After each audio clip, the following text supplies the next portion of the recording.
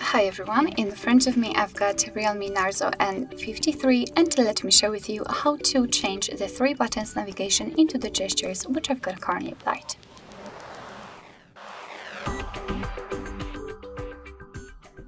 So let's start with opening the settings and then we have to scroll down to the very bottom to find the system.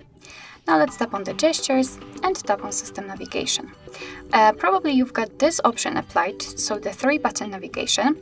And a quick disclaimer before we will set the gestures and before I'll show you the tutorial of how to use them. You can customize the 3 button navigation, so if you want to leave this option turned on, you can do it. Right here you can decide whether you want to hold the home for assistant, up to you. So first of all, let's tap on the gesture navigation, and instead of the 3 buttons we've got this line which is responsible for some gestures.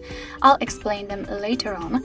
We can also customize this feature just by tapping on this icon. We can enter the settings, we can decide whether we want to use the digital assistant, so swipe to invoke the assistant, and here we can change the back sensitivity. And to be honest, I highly recommend to get back to this option after a while of using the gestures, so you will be able to decide whether you need it to be higher or lower. You will simply change the area of this blue line kind of.